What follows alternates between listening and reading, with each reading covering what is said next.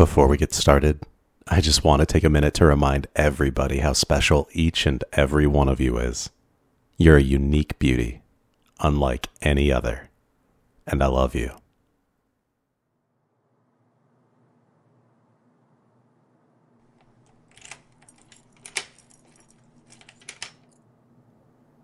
Welcome home, love. I've got great news. The dog cage arrived while you were away, and I filled it with lots of comfy things so our new puppy will feel safe and secure and happy. It won't be long now until we can go and get one.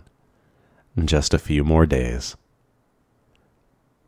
By the way, you left your phone here, and I promise I wasn't snooping, but when it lit up, it had a message from some random guy on it. Okay, darling. What is it you want to show me? Ah, I see. It was an automated message from a dating sim app, not a real person. Aww. I didn't know you were into dating sims. That's so cute. I looked into them once, but I could never get my head around the idea of just picking generic choices and then your date suddenly loves you. Oh, sure. Sure, you meant to uninstall it when we started dating. You would say that, wouldn't you? Honey, I'm not going to get jealous over fictional men. I think it's adorable. So, do you have a type? It seems like you sent a lot of messages to this guy. What's he like? Yandere. I'm sorry, but what is a yandere? Someone who loves obsessively? To the point of controlling their partner? Wow. I guess I'm pretty dull in comparison then. I'm kidding, silly. I know you love me, just like I love you.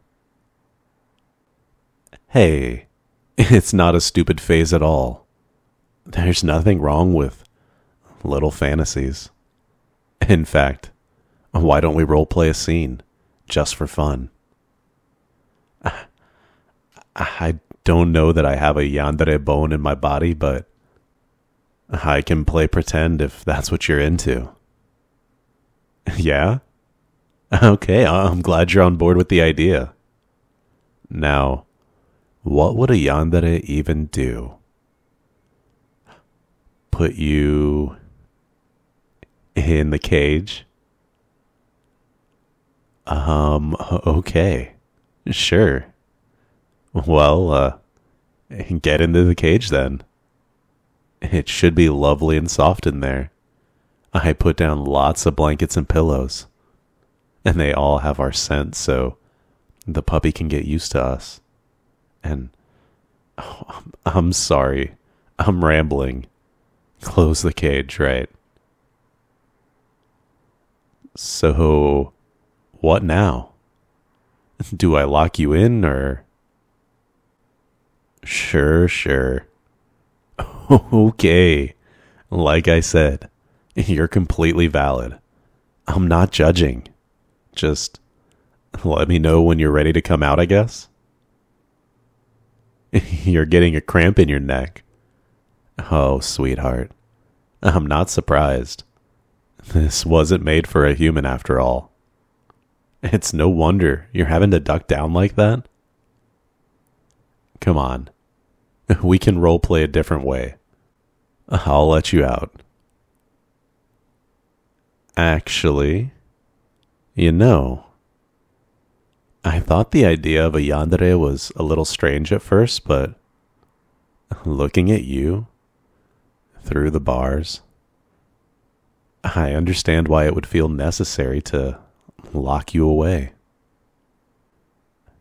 I mean, you're so vulnerable. Look how easily you got captured.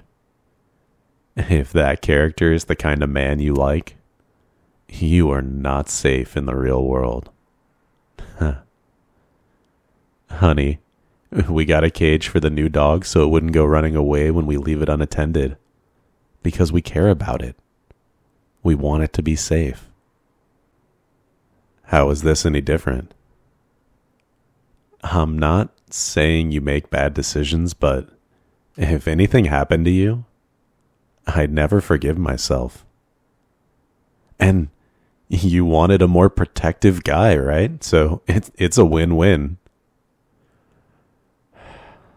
But now that you've seen your actual partner act like this, I bet you want to run a mile, don't you?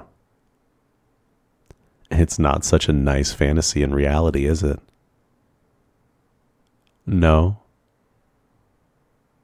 No, that's what I thought. I'm sorry, but I can't let you go. Even once I release you from the cage, I'll need to keep you by my side as much as possible. Who knows what kind of predator you might attract? You can take care of yourself. Well, clearly not, or you wouldn't be in this situation. But don't worry, love. I'll take care of you and keep you safe from any harm. Yeah. I'll become the man you want me to be. Nobody else will touch you, talk to you, or even see you. And if they do, then they're in for a world of pain. Because you are mine. You always have been, and now you always will be. I need to make some phone calls and sort a few things out. I'll be back later, all right? Shh, shh, shh, it's okay. You stay right there, darling.